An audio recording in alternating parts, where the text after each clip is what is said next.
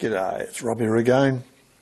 Well, in previous videos I've shown you how I cast brass round stock using a cast iron old slave cylinder off of four-wheel drive as the mould. And being cast iron, you can see how it goes sort of oxidised inside. The brass doesn't adhere to it, and brass being very similar coefficient of expansion as aluminium and much greater than cast iron or steel, it shrinks away from the mould once it cools down. So yeah, it worked well, and certainly plenty good enough for model making and home workshop use. I'm pretty pleased with it. It turned out well. Now, okay, that's all well and good, but I've had a number of people sort of in the past say, well, they tried to use a steel mould and it didn't work. The brass adhered to the steel. Now, brass doesn't adhere to cast iron. Well, I have found it not to happen because of that sort of oxide coating it gets. And so now it's time, I suppose, to move on to a steel mould and see what will happen. Will it be suitable to do this? The reason I want to go steel is I want a longer mould, because this is only capable of doing this sort of length, and longer would be better, even though this is probably all you really need for model engine making most of the time anyway, I would think. So I've knocked up a steel mould and I'll show you what it looks like. Okay, well, here's the base of it. This is just a bit of junk, and yeah, it didn't weld too well. I burnt through on that, but that's okay. I wasn't going for any fine finish. I just wanted to stick on there. If this process works, well, then I'll do something better. And then, so that's the base, the plug, and then this is the bit that goes on. So that's going to be our casting medium, our mould, and we'll pour down into that. Now, this was an old steering shaft tube out of an old Holden from the 70s. It's good and round, it's uniform, there's no seam, so that should do the job. No rust inside either, pretty good. So I've done it this way so that I can take it off the plug and then punch it out if needs be, and I probably will have to punch it out. But will it punch out? And you can see how much longer it is than the existing mould. It's half as long again, almost. So yeah, the next thing now is to heat up the brass, drop it in and see how we go. This is what I've been melting down. This is some leftover brass from the previous experiments.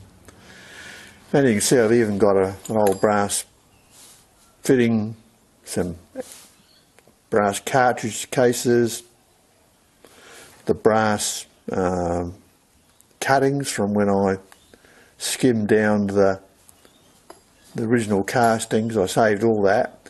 There's quite a lot of weight in there, so you can re-melt all that. And it's unlike aluminium, where you get a lot of oxide from cuttings, and it's not really worthwhile melting down aluminium turnings or chips, not unless you've got heaps and heaps of it, because it just makes a huge amount of dross. But with the brass, that doesn't happen. So, and the same with the fitting. I put that in. It's chrome plated, but that just magically disappears when you melt it down. I presume it goes into the dross, or maybe it's down the bottom of the container. I can't tell. There's a fair bit of weight in that, so that'll be more than enough to do what I want to do today. So, yeah, let's get on with it.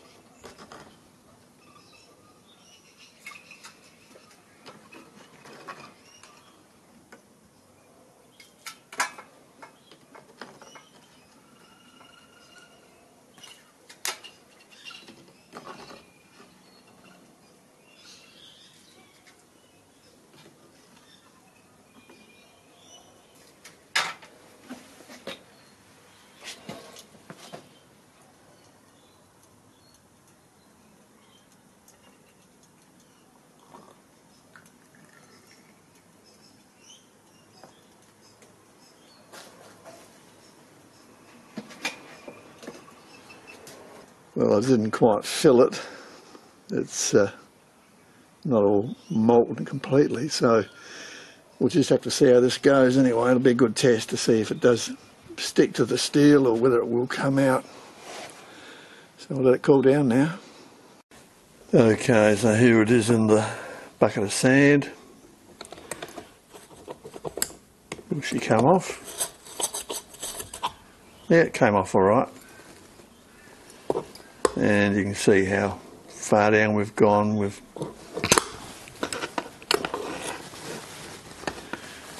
it's about 4/5 full. So now will it come out? This is the whole thing, will it come out? I'm not very hopeful about this, and I've used fairly thin walled tubing so that if it doesn't come out, I'll just machine the steel away. There's not much to machine off really. So that's the plan. We'll cool it down and then we'll try and knock it out. Okay, I've let it air cool. And I've got to say I'm not very hopeful of this whole process. If this comes out, I'll be pretty bloody surprised. So we'll knock it out from the bottom. I haven't got much to rest it on either. But anyway, we've got quite a bit of clearance back, so we'll see how it goes. Excuse the lawnmowers going in the background. It's Saturday morning. Oh, it's coming out easy. Oh, wow. Wow, I wouldn't have thought that. Look at that.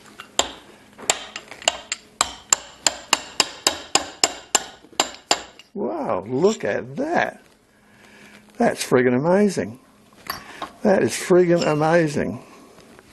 I expected the worst, and I've got the best. That worked fantastic. Have a look at that.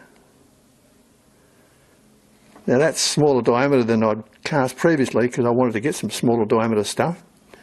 So yeah, as long as you've got a good round uniform cylinder, steel works fine. That came out dead easy. That's fucking brilliant. Okay, well now it's a matter of spin it up and see how it goes. Okay, so now we'll just cut the daggy bit off. See how she goes. Looking good.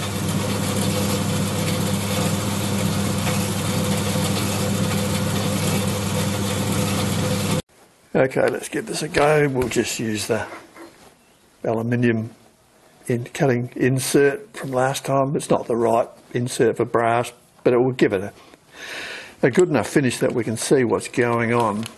And yeah, this came out nice and true. Really good. I've got a little bit of outer to take off, and yeah, should be interesting. I'll do it on medium feed.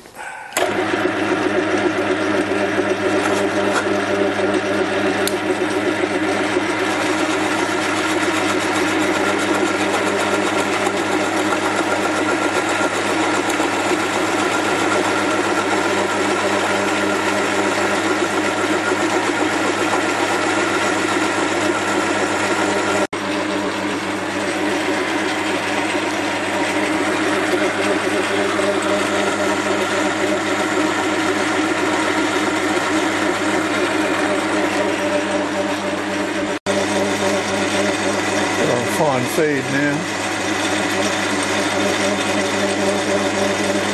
The third pass.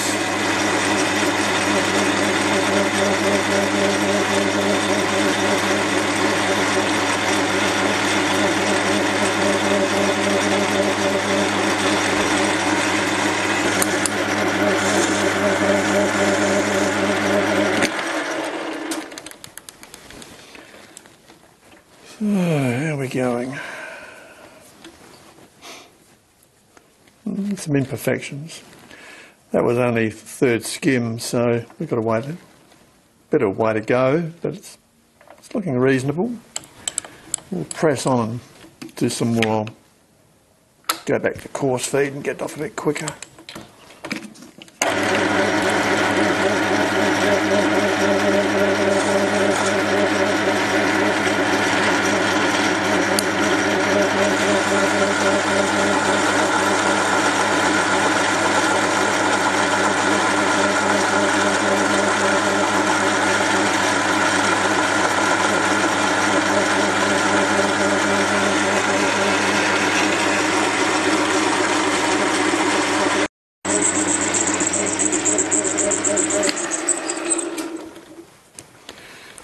Okay. Well, I've had imperfections quite a bit of the way. I've got it down to a level where they're not bad, but there's a tiny one there, tiny one there, there. You can see how much I've machined away, quite a bit. So that's the problem, imperfections. And that was pretty daggy old brass. That was the bottom of the crucible. And I'm not sure if it was really as hot as it should have been. But that's what you get. I mean, the main thing was it released from the steel mould, which was the big question. And it's, you know, it's usable, but it's not perfect for sure. Yeah. One thing I will point out though, these plates, putting a plate on like this on your lathe is the best thing you can do. Look how little mess there is on the bed. I mean, there's basically nothing. Look at that. That little tray catches all of it.